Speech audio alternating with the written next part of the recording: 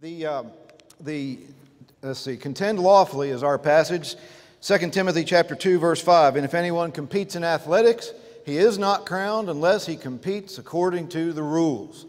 When I was becoming a preacher back in the 1900s, none of your business, we had illustration books. Does anybody remember those? We had to have illustration books, and we needed to figure out illustrations for our lesson. I tell our guys in school now, you don't need to do that anymore. You need to read the headlines. The sermons just pretty much write themselves, don't they? Unfortunately, you got illustrations and applications of all kinds of things. Well, for this one, what happened a few weeks ago is quite the illustration, isn't it? No one is crowned unless he competes according to the rules. I saw this from a lesson from Hiram Kemp up at Bowling Green, heard about it before that. And here's what happened in this half marathon in Beijing. These three Kenyans were way out in front of this Chinese fellow, and these three Kenyans kind of stopped, pointed him to the finish line till he crossed, and then they all came in second together. There was an investigation, and they were all stripped of their medals because they don't know exactly what happened. I don't know exactly what happened. Some people are saying there was some confusion, that the gentlemen from Kenya were hired in order to set the pace, and they weren't really participants, but I don't know if that washes or not. But there's a great illustration of our passage, isn't it? Unless you contend lawfully, you're not crowned. If anyone competes in athletics, he is not crowned unless he competes according to the rules. We might think of some other people along those lines. You might think of Pete Rose. You might think of Barry Bonds. And there's controversy about all those things, I know. But that's the issue, isn't it? Did they compete according to the rules? Can they be in the Hall of Fame because of that? I put up this volleyball slide because I'm reminded of camp volleyball. Has anybody ever heard and played volleyball at camp? Now, volleyball at camp is sort of by the rules. You know, we don't do the exact bump and spike the way you ought to and all that sort of thing. But one time I was at camp and we were just playing, and so we had some people that weren't very athletic, just like me, and we were playing around and we just kind of forgot all the rules, and there was just absolute chaos to the point that nobody was having any fun. You can go to one extreme and just be so strict about everything that you never have any fun. We went to the other extreme, weren't going by any rules, just hitting that ball back and forth. Nobody was having any fun. We had to step in and say, here are some rules. Here's what we're going to do. No one is crowned in athletics unless he competes according to the rules. The contention of this passage is the universality of it, that here we have three examples of strength in this passage, as you've already heard from two excellent speakers. You have three examples of strength: the soldier, the athlete, and the farmer. You've heard about the soldier, you've heard about the athlete from me, you'll hear about the farmer next, and then we'll be asked to think about it. In this passage where we're told to be strong in the grace that is in Christ Jesus, verse 1, and teach the things to other people, verse 2, which Gail spoke about, and then take hardships as a soldier. No one engaged in warfare entangles himself with the affairs of this life, that he may please him who enlisted him as a soldier. And then verse 5, if anyone competes in athletics, he is not crowned unless he competes according to the rules. The Greek word is athleo, where we get athletics. But Paul loved that word. Paul used that word a lot. There were games in the time of Paul. From 338 BC, there were the Olympian Games. There were the Pythian Games at the city of Delphi. There were the Nemean Games at Nemea, Isthmian Games over close to Corinth, and the Panathenaic Games at Athens. All over the Greek, the Peloponnesus area, there were the games, and they took those games rather seriously, I understand. The first day of those games, the judges, everybody involved, the athletes, would take a sacred oath, according to their gods, to go by the rules, to follow the rules. And then there was punishment if they didn't go by the rules. From what I read, during a race, if someone was cheating during the race or during the boxing match, during whatever contest it was, the judge might just go in there and start whipping the guy that was not competing according to the rules. Now, I don't know how Tom Brady would have liked that in Deflategate. Oh, I'm sorry.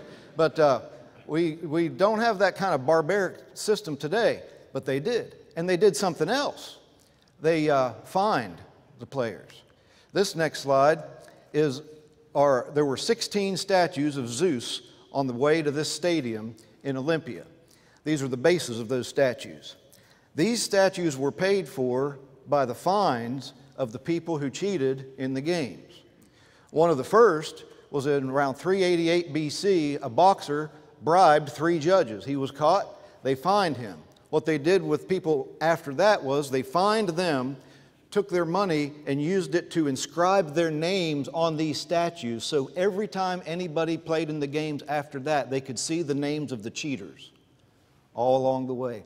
Paul's talking to this kind of crowd, a Greek crowd.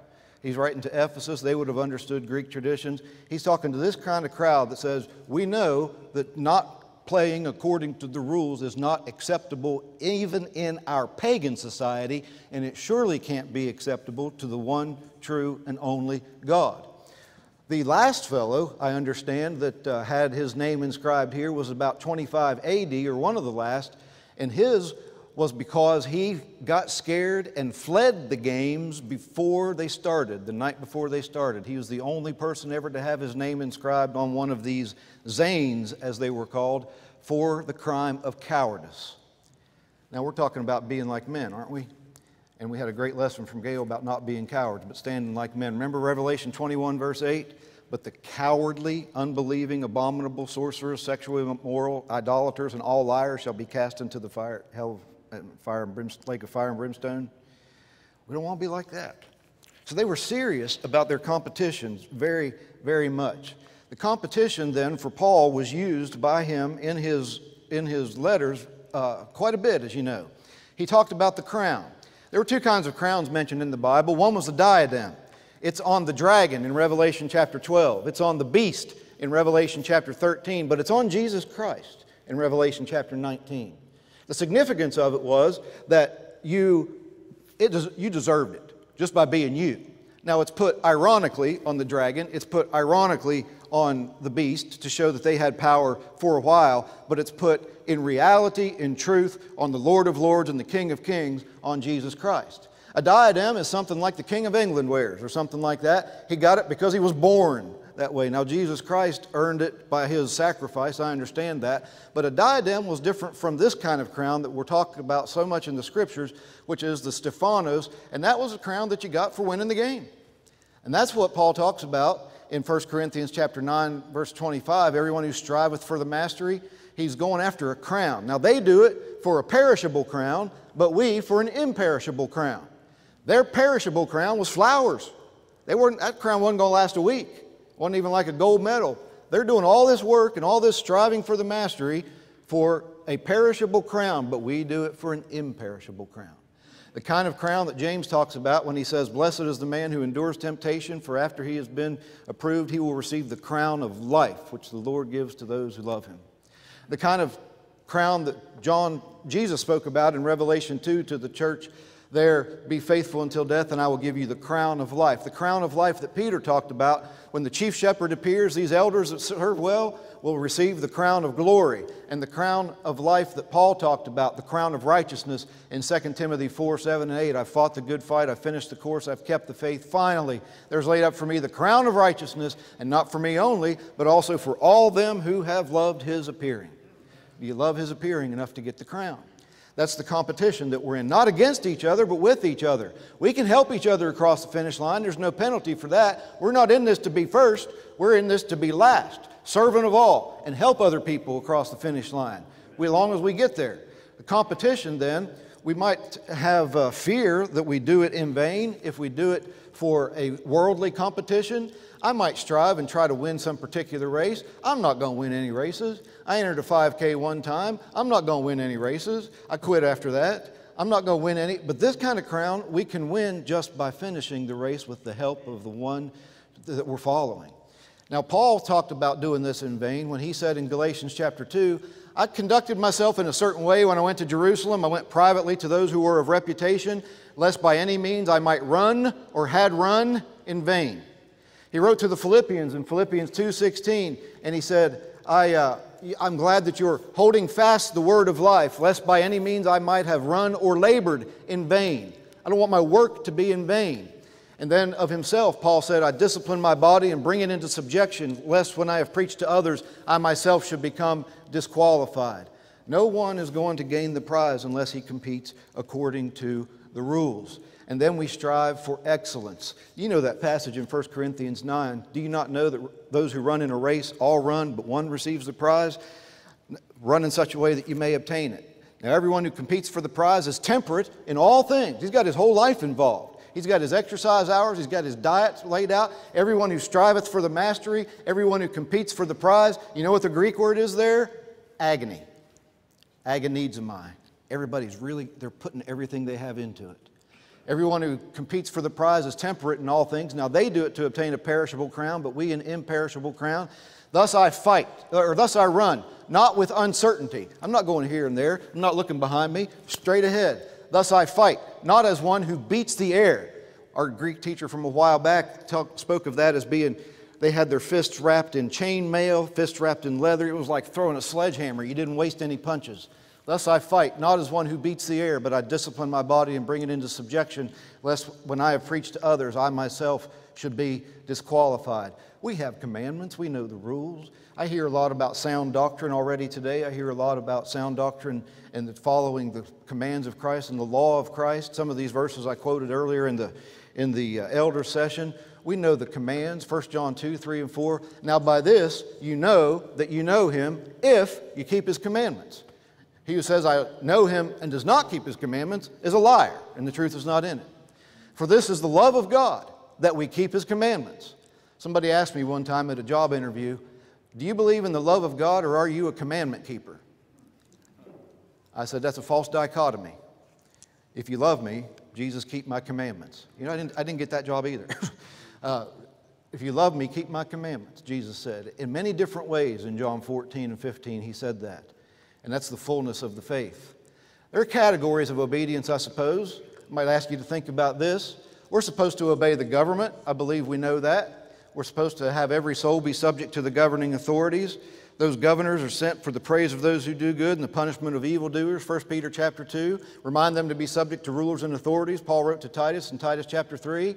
Unless, of course, they go against God. And then, what's the divine inspired example that we infer applies to us? We ought to obey God rather than men. Our primary source of instruction, our rules, our rule book, if you will, comes from the Word of God, from divine authority, and we can't go back on it in any particular way, even if a government wants us to. And that's when it might get hard. That's when it might mean persecution. That's when it might mean jail. That's when it might mean separation from family. But can't get that crown of life if we don't compete according to the rules. We're at a disadvantage because the devil's a liar. He has no qualms about doing anything possible to get us off track. Do you ever feel like you're fighting a losing battle because everybody else on the immoral side of things, the end justifies the means? There's no integrity that they have to worry about, but we have to worry about integrity. Once again, the news gives you your illustrations. I saw this quote this morning on the Daily Apologist website. Whether the church knows it or not, we are all in a battle against an enemy that does not care about our families, has no rules of engagement, and has no regard for our feelings, but would love to use us as an example of defeat. The devil's a liar and the father of lies, and everything he does is going to cheat, and the end justifies the means. And if you get those kind of people in power, then they're going to run right over you and have no integrity qualms about it. We have to have integrity, don't we? We have to do what's right, and we'll win in the end. 1980, Miracle on Ice. I was 15 years old. I know nothing about hockey, never knew anything else since about hockey, but boy was I into that. Why? The Russians at that time, the rumor was, were just plain cheaters at everything they did. But these good old amateur American boys came and whopped them. And it felt like there was some justice. There will be justice in the last day. And the powerful God is on our side against all the liars and cheaters. We've got to compete according to the rules. Thank you.